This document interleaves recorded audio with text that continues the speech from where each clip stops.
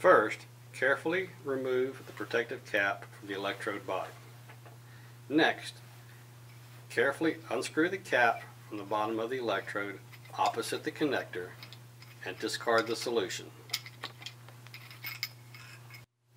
Using the membrane tool provided, pop the membrane cartridge from the cap by placing the tool at the bottom of the cap and pushing the cartridge inward.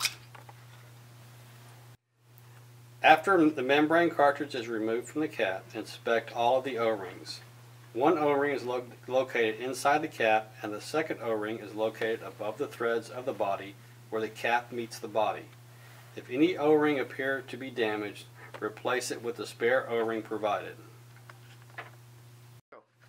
Inspect the platinum cathode, which is the wire encased in the glass cylinder at the tip of the electrode body. Wipe gently with a tissue paper and see if there are any cracks in the glass or any damage around the cathode. Inspect the anode, which is the metal cylinder surrounding the cathode located below the threads of the body where the cap meets the body.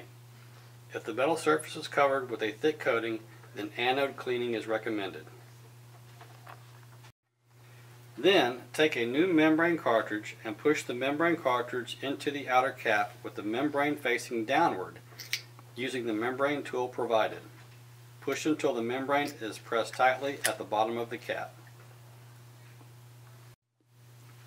Fill the cap with electrolyte to the top of the membrane cartridge, or 1/3 full, using the syringe provided.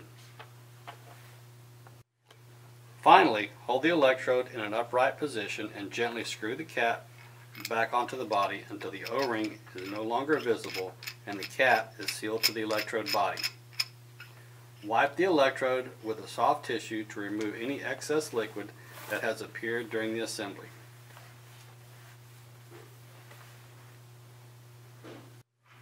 Invert the electrode and make sure the membrane is uniformly stretched across the cathode surface. Inspect the membrane for tears or leakage. If damaged, replace the cartridge. Blot the membrane with a soft tissue to see if there is any wetness due to electrolyte leakage. If the membrane is leaking, repeat resealing the cartridge.